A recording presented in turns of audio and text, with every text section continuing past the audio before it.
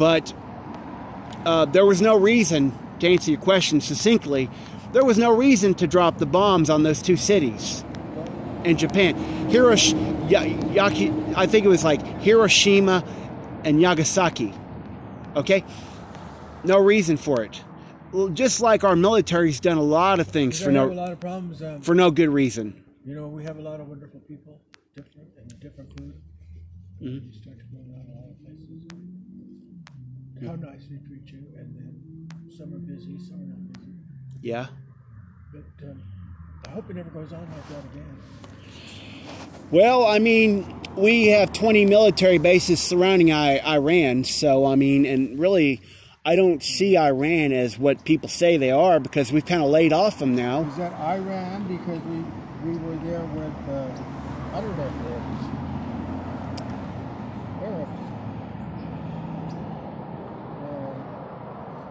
That seemed to straighten up, because we're medically inclined. But, it seems like I guess it's settling the way it's supposed to. But with all what's going on, it's kind of setting in my mind more. Yeah. You know, we lost people. Yeah. And, you know, it's coming to like too much of a common word that we can't say that we're losing these people. Okay. And let me ask you something. Do you think the majors and the generals really care about the people who are under them? Or do you think they're just a piece of meat? Let me, even sergeants. Yeah, I think they do, but they don't want to lose their men at the same time. They do pretty good. The thing is that you know, I'm starting out my new family, but it was the same fact that knew me. Everybody is, you know, and yeah, they do care for all their works and all their, you know. So we'll see, because I have to sit down. I might have to take a tranquilizer because it's been going on, and the changes are really here. You know, it really happened. You know, the changes really. So I'm gonna be thankful because I got to eat. Can I ask you something? Do you suffer from anything like PTSD or anything like that? No. No kind of syndromes from war or any trauma? Okay. Being that this is a holiday, it's like a free holiday, but not a free holiday, a working holiday. Yeah. Then it seems like everything is what's going on, and then now. Yeah. I'm going to go over here and take a tranquilizer. Well, may I suggest something to you? It don't seem like too many people around here care about the gospel of Christ. Yeah, I do too. I do. You do. Yes. You say you're a believer in. You say you're a believer in Christ. Okay. Jesus Christ. Okay, great. And then I have to exercise it more. What do you believe about Christ? So I believe that He's here with me and you right now.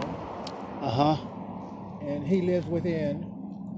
But what did He do? What did He do to even matter? Well, I know that He offered His whole life on a sacrifice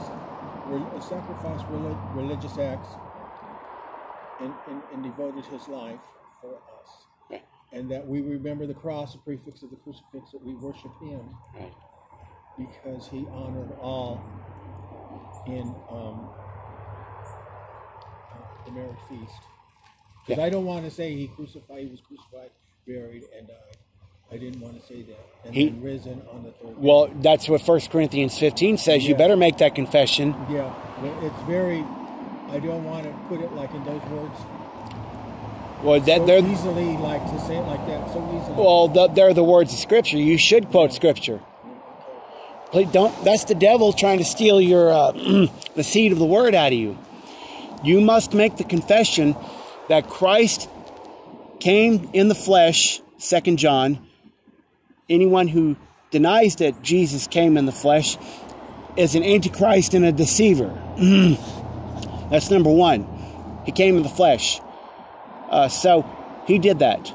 So then He he endures the scorning and the scoffing and the mocking.